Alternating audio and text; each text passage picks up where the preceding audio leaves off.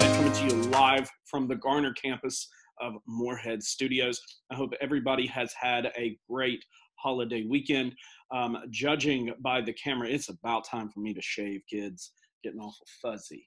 So at any rate, we're going to start with Catherine the Great today. Now, the last thing that we covered was Peter the Great. Peter the Great was the Tsar of Russia. Remember, Tsar stands for Caesar. There is this fascination with Russia and the Roman Empire, but they're a bit of a knockoff, okay? They're not the Roman Empire, advanced Roman Empire that we think of. Peter the Great has caught them up. We've got two words, westernization and modernization. He is modernizing them. So great ruler, probably not that great of a father. Now, one of the things that is strange about Peter the Great is he was fascinated with succession. So who takes his place? Who is going to be the heir? Who is next? Who is next? Who is next? And remember, he actually killed his own son. He had him tortured to death, all right? So nonetheless, he's fascinated with all of this succession. Who's next? Who's next? But he never actually says who's next. And that's going to create a little bit of an issue. So there's going to be a lot of fighting, a lot of arguments. I will save you the story on those. But eventually, his daughter Elizabeth is going to take the throne. She is going to be the Tsarina. Some people say Tsaress, but more than likely, if you're reading it or watching a YouTube video, it's going to say Tsarina. All right, so at any rate, she is in charge, and she is going to try to eliminate immediately all of these problems that they had with secession, okay? Succession. That is, again, where somebody takes your spot. So she immediately names her nephew. She names her nephew, Peter III, as her successor. That's who is going to take the throne. And she is going to spend a lot of her time trying to make sure everything goes smoothly and that he has a wife. Now, we are going to move on to the next part of our story. So we're going to stop there. We're going to go to Germany. Now, at this period in history, Germany did not exist as one single solitary country. There's a whole bunch of kingdoms. And when you have a whole bunch of kingdoms, you have a whole bunch of different royalty. There is a minor group of royals, okay? Minor group of royals, a very minor princess, and her name is Sophie. Sophie has a bit of a sad life to begin with because mom is fascinated with royalty. Sophie's mom is fascinated with royalty, and her big deal, mom's big deal, is to try to marry Sophie off so that it makes her, not Sophie, but it makes mom feel like more royal, more important. So Sophie only got attention. She only got attention in that it was for her to become royalty, all right? And how is she going to help the mom? This is pretty much proven because Sophie had an older brother, and mom did the same thing with that brother. She didn't pay Sophie any attention, but the brother died. When the brother dies, then Sophie gets all the attention, and she's starting to move her around. So mom is trying to kind of like using her kids to get ahead. So mom is shopping Sophie around, and there is a meeting with Elizabeth, and there is an agreement that Sophie is going to marry Peter III. Now, they're both relatively young, teenage years, but this process is going to start. Now, I want you to picture that you are Sophie. You are approached by mom and saying, hey, you're going to move about the same distance as North Carolina to almost California. You're going to move to a completely different climate. You're going to move to where they have a different language. Not only do they have a different language, but we don't use the same alphabets. So it's going to be difficult for you to even recognize the letters. Oh, and they have a different religion. And kicker, you've never met these people. So long, daughter. Good luck. Like, Sophie hears all this, and there's two ways you can approach things. And I really like the way that she approached this. One approach, and kids often take this approach with anything. They got too much homework. Oh, I can't do it. All right, I can't do this. I can't do that. Sophie said, I'm going to make the absolute best of this as I can. She stayed up each night until the candles in her room were completely burnt down. They won't burn anymore. And she learned Russian. It's one of the more difficult languages on the planet to learn. She learned it. All right. Next, she is going to switch her religion. Now, both countries are Christian, but we have like a Protestant type Christianity in Germany, and we have an Orthodox. It's a very old type of Christianity in Russia. She switches to Orthodox. Sophie's going to go one step further. She's actually going to change her name. She changes it from Sophie to Catherine, a more Orthodox and more popular name within Russia. All right, so here we go. We have the minor noble. There is a picture of Sophie. She was considered very, very beautiful, okay? Now, when she gets to Peter III, Peter III is a weirdo, all right? He is a bit of a weirdo. He's a bit of a weirdo bully, which I think are like the worst types of bullies and the worst types of weirdos. Peter at this point is now starting to get into late teens.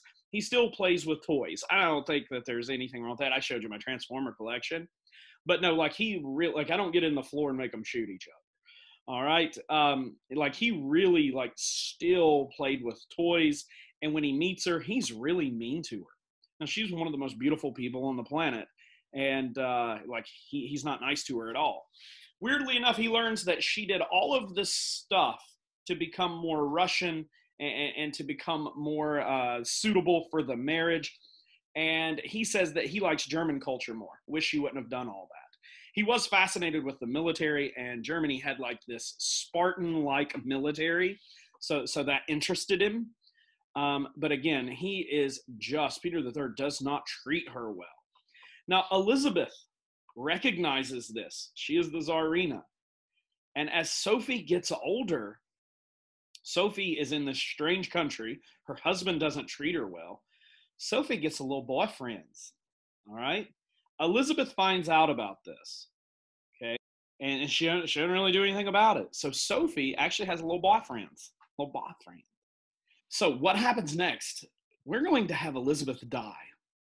Now, Sophie realizes Elizabeth's kind of the only person keeping her alive. Her husband hates her. And once you see Elizabeth die, the husband gets even meaner with Sophie. So Sophie is starting to fear for her life a little bit. Now, interestingly enough, Sophie's boyfriend was the head of the palace guard. He is actually going to step up and protect Sophie. He removes Peter as the Tsar. Now, remember, this is almost unheard of in Russia. He removes him. And shortly afterward, we don't know exactly how this happened. There's a bunch of speculation, but Peter is found dead. So if you notice, and we go throughout history, whenever that happens, Sophie is only Tsarina by marriage, all right? She is only Tsarina by marriage. However, here she stays the Tsarina. And she will have this little boyfriends kind of on the side. They're unofficial. And his name was Orlov. This is called the Orlov diamond. He gave her this diamond. It's one of the more famous and larger diamonds in history. So you can see this, all right? Now, Peter is dead, but they did have a child together, okay? I'm gonna go back a screen on that. The child's name is Paul, okay? Now, as Sophie is ruling this new country, you gotta remember, she is ruling Russia. She is not even from Russia. She made the absolute best of a horrible situation, and now she's in charge of a country. You are going to see her kind of be the Henry VIII of the ladies. Now, she doesn't have a whole bunch of husbands. She didn't do that. But she's got a bunch of little boyfriends. And a big difference between her and Henry VIII, she didn't kill them. They tend to end amicably. I have a hard time saying that word. That means like they're friends, kind of. And every little boyfriend she gets, all right, seems to be good at one area of the empire that she needs help with. Now, you got to remember, Russia is the biggest country in the world. It's difficult to manage all this. One of her little boyfriends is going to be the head of the military. One of her little boyfriends is going to be really good with money. So she has all these little boyfriends, and she calls them her favorites. And they help her rule this massive empire of a country she's not even from. All right?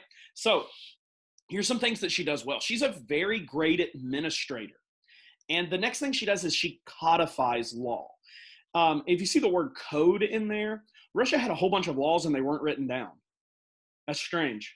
Like, so could you imagine there's a speed limit, but it's not written down anywhere, doesn't say anything anywhere, but you get arrested for going over the speed limit and you're like, well, what's the speed limit? Well, it's 35. You should have known. Where does it say that? Well, we just made that up. So that was a problem with Russia. So she puts Russian law into code. So there's actually law books, like people can read the law, which is significant. She's going to keep modernizing Russia. She finishes Peter the Great's job. Now, she does have to put down several rebellions, but she keeps Russia together. Now, the boyfriend thing is going to come back and haunt her just a little bit. She is a great ruler, great story. She is absolute, like we mentioned, and she did what she wanted, and it advanced Russia. But as she got much older, and this happens to all of us, except for me, it hasn't happened to me yet, looks begin to fade, okay? You can't do what you once did. But she still likes having all these little favorites, okay? Now, one of her last favorites is 30 years younger than her. She's Robin the Cradle, okay? Now, this last guy, people would say, hey, he is up to no good. And she would do the, hey, don't tell me what to do. She would do that with them. And this guy is ripping Russia off. He is taking money from everywhere. And it's absolutely hurting the country. But she's not going to listen to anybody, all right? She's like, I will do what I want. And she is still thinking she is like much younger than what she really is, okay? Sometimes you get to a point where you just can't do certain things anymore. And she is much older, and she still has this idea that I haven't grown old, I'm young. And that kind of hurt her as well, because she definitely didn't want to listen to anyone's reason. So this last little favorite destroys a lot of Russian finances, and she did not listen to that. Now, Catherine, very, very great ruler. She goes to the restroom one day, and she doesn't kind of come out. The servant checks on her, and we believe that Catherine had some sort of stroke, maybe an aneurysm, like a brain bleed, but she will die from that, okay? Now, great ruler, not even from Russia. She made the best of what she had. She became this great Russian ruler. She codified law. She made Russia much more modern, and caught them up to the rest of the world. All right? I hope that you enjoyed this story